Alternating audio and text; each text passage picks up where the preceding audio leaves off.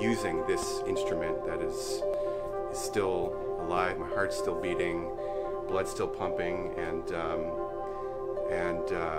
you know, so I can use that to tell stories. You know, I just didn't think I would have to tell my story, but here we go.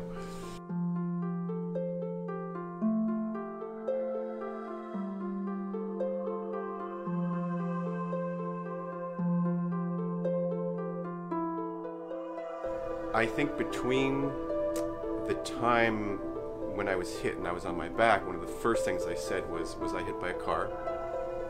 And one of the things I said subsequently was, are my legs still there?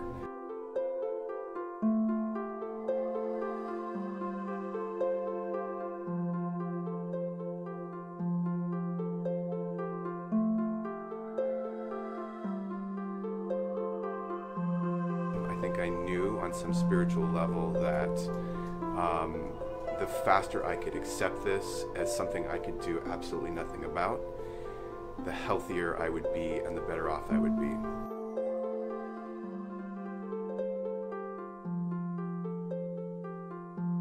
I think as an actor,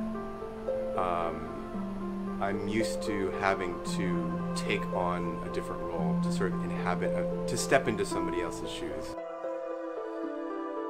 Anybody that I meet, I try to have compassion for. So I was able to, I think, apply that compassion to myself and not beat myself up or not focus on anger at the driver.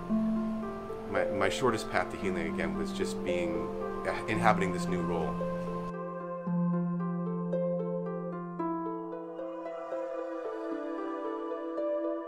Clearly feels like there's some greater hand at work here that's moving some of these chess pieces that I'm only semi-aware of what's going on.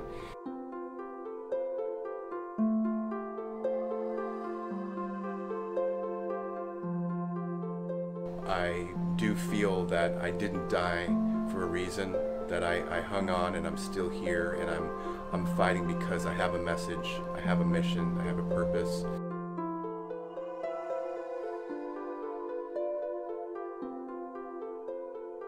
I'm stronger than I thought I was, much, much stronger than I thought I was, because I had to be.